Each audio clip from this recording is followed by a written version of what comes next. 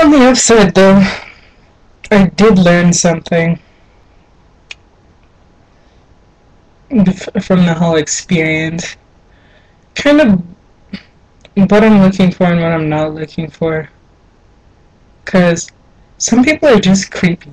Like, let me read to you what some people have said. Like, I'm just gonna only read to you, like, the creepers. Like, not anyone. I'm not gonna say their names. Well, I don't even know their names to begin with. But, yeah.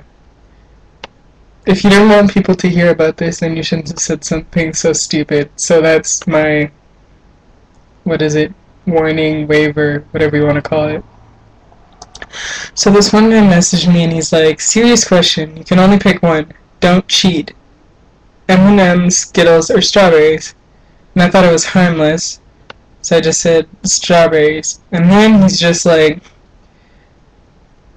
and then I was like, why? And then he's like, actually those represent certain popular traits in chicks. What an odd but interesting choice. I'm gonna have to do another test just to double check.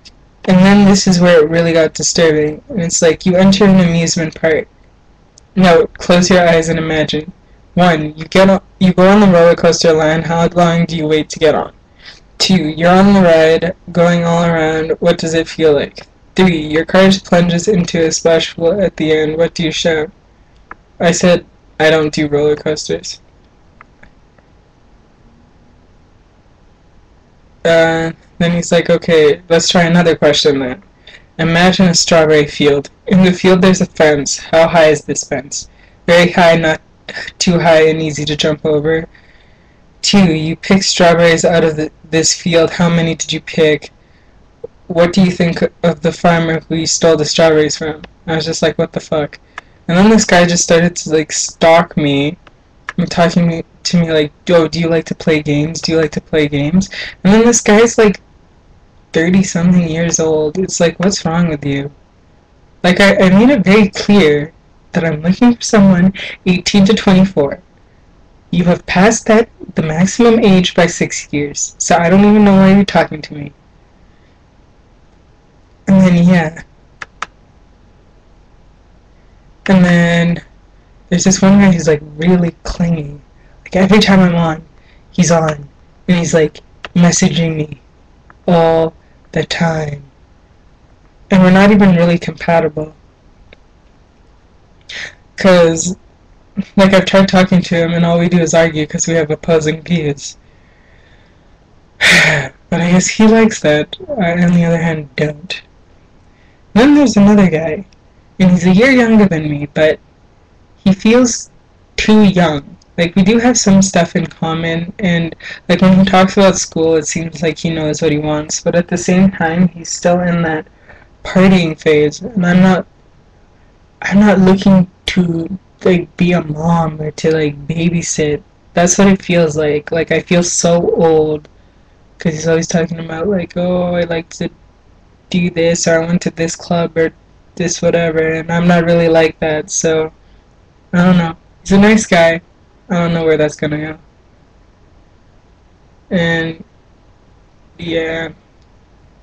But there seems to be some hope, because there's one person who's older than I am, and we seem to be compatible.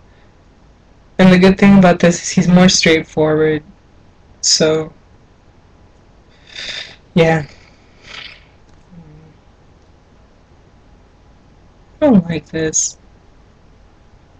I don't like the idea of dating. Like, why can't I just be married? I just want stability. I don't like the stress. Stress of, like, little juvenile things, like, oh, does he like me? Does he not like me? I'd rather just know. And you can't even be straight up and ask, like, are you into me? Like, because apparently that's gonna scare them off. And apparently I'm really bad when it comes to dating. But what do you expect when your parents have been telling you for the longest time, no boys, no boys, no boys, and then they try to throw you out there into the world? Like, I feel the reason why I'm so socially awkward is because of my parents. Like Like, one, my dad didn't like me to do anything social. Everything was just school, school, school. Even extracurricular, he didn't want me to do, which made me mad, because I feel like I missed out on a lot. And there's a lot of things I felt like I had talent and potential in, but he just didn't care. And then my mom is just an aggressive personality, so it's hard to get anything through. And then if you even so much as say anything to her, then she automatically takes offense and is just like, oh, you're so rude and ungrateful. Like, this is the kind of person who, like, yells and swears at you and does all kinds of, like, things that are considered abusive by any other standards. Like, so why is it that because you're my mom, I'm supposed to tolerate it? To me, that doesn't make sense. Like, don't they always say you have to give respect to get respect? But if you don't even have respect for your children, I'm not saying don't be an authority figure, but even, like, basic respect. Like,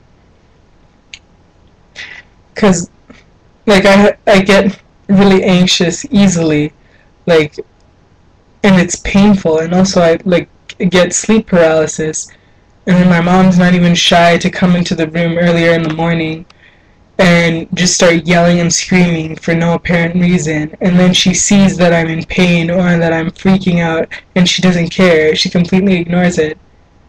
But then if you actually, like, have something to say to her in the morning, something important, and you're actually polite about how you approach her, she's just all rude.